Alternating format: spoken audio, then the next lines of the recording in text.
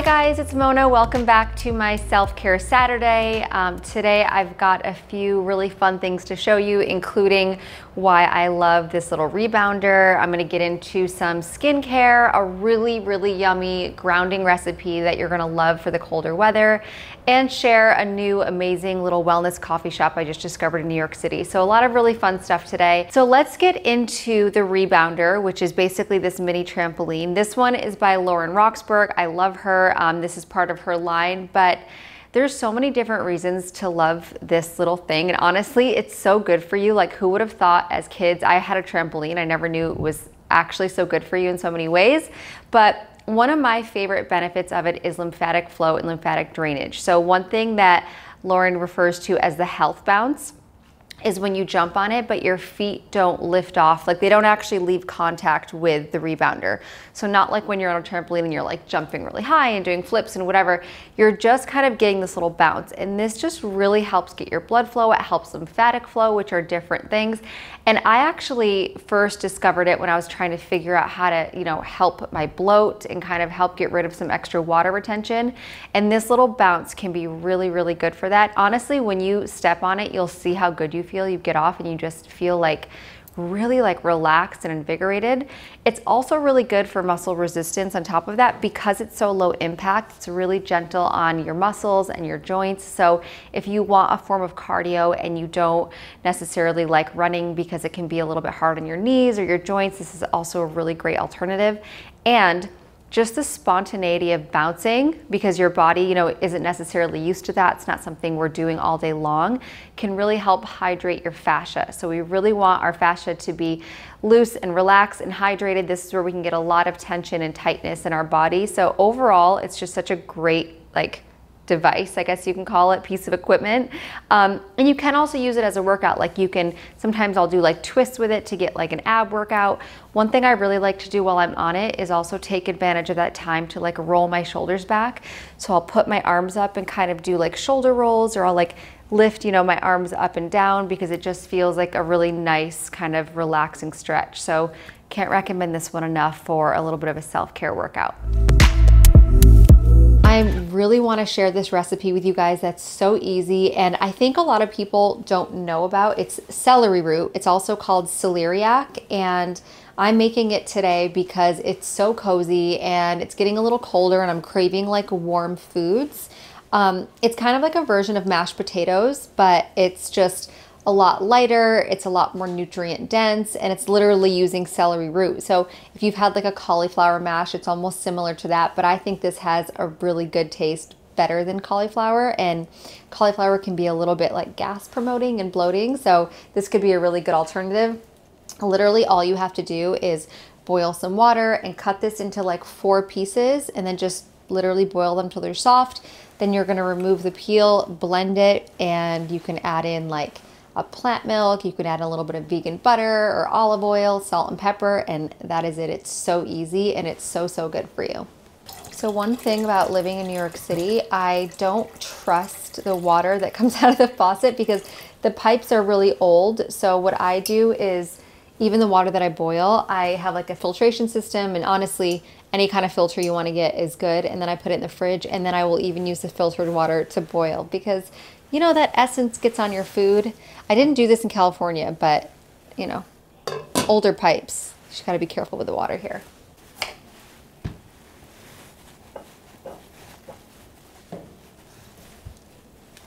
So this is what it looks like. It's a little tough to cut through, but you can get there. You can cut it into 4 pieces. When you end up blending it, you're going to get rid of the skin, but it's easy.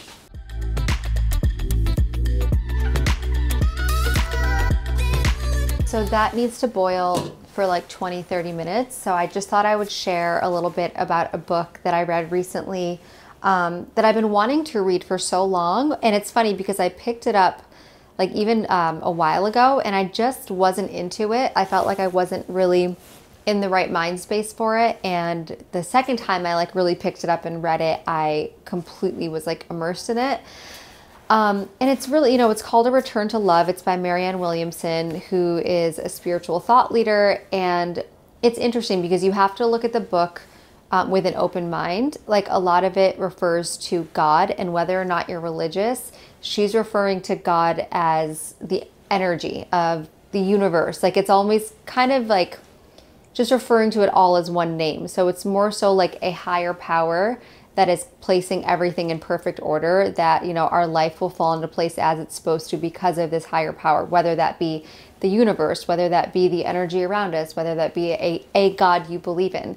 So when you look at it that way, it helps it, I find, be more relatable, because I believe in God, but I'm not a, you know, specifically religious person towards any kind of organized religion. So it really helped me look at it that way. And there's just so many different things in here that shift your perspective on how to look at life. A huge part of the book is looking through everything with a lens of love and realizing that we're all connected. And it's just, it really helps you, you know, shift your perception on things. I have so many pages folded down that I like, but I just thought I'd pick one and share it with you. So this one part says, a spiritual teacher from India once pointed out that there is no such thing as a gray sky. The sky is always blue. Sometimes, however, gray clouds come and cover the blue sky. We then think the sky is gray. It's the same with our minds. We're always perfect. We can't not be. Our fearful patterns, our dysfunctional habits take hold within our minds and cover our perfection. Temporarily, that is all. We are still perfect sons of God. There has never been a storm that hasn't passed. Gray clouds never last forever. The blue sky does. And it's things like this where she teaches you to look at yourself as perfect and whole, regardless of your life situation, how much money you make. And instead of seeking out, like, I want to be successful at this job, I want to make this much money, just seek out happiness and to really find that fire within you, and then it will come. And it's, I mean, I have so many successful friends in my life who have always said, like, be happy and, you know, abundance will come. And it's just really, really true. And there's so much in this book that I think you guys would find valuable. So I can link it below if you want to check that out. So I just wanted to give you guys a little skincare tour of my skincare section I have. I basically created little shelves and labels of all my products. I've never really been a fan of storing products in the medicine cabinet because, number one, I have way too many, and number two, the heat from the bathroom and the shower doesn't allow the product to last as long and can sometimes deactivate certain compounds. So I like to keep it in a separate room.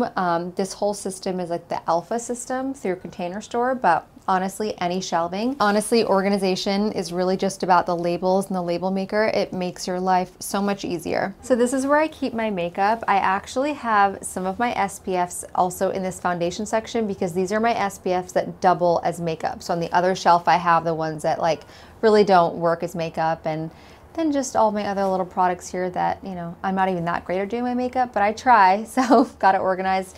And all of my clean deodorant. Native is my favorite deodorant brand. My essential oils, all of my hair oils, and then my self-tan stuff.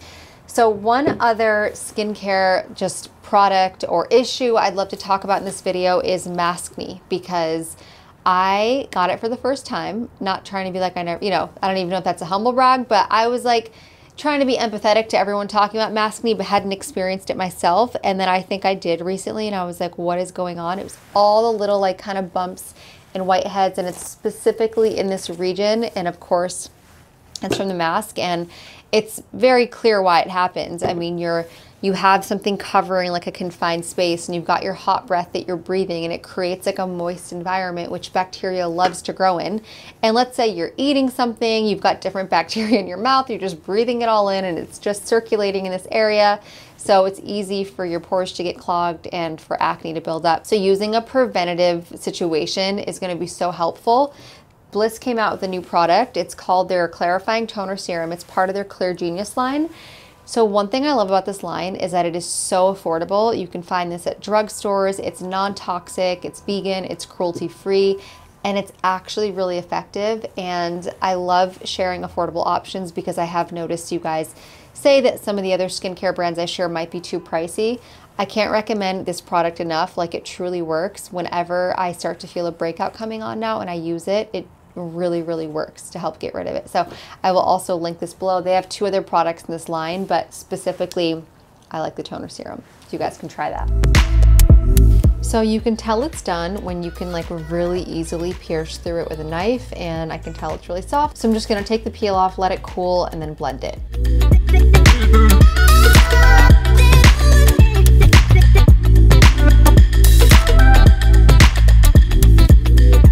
So I find that with celery root, it's best to use almond milk. I've got some almond milk here. The brand that I'm using is Milk, because if you use like an oat milk or coconut milk, it kind of picks up too much of that taste, and I feel like almond milk is kind of the most neutral. So you just want to put like a little splash at a time, maybe a little more, because I don't want it to get too runny. And then I'm using Monty's vegan butter. You could use coconut oil, olive oil. This is just a blend of like cashew and coconut oil and a few other things, but it's a really clean brand. You also can add a little more butter at the very end to, you know, add salt and pepper and butter, olive oil, whatever you want. But now I'm just gonna blend this up and add a little more milk if I need to as I go.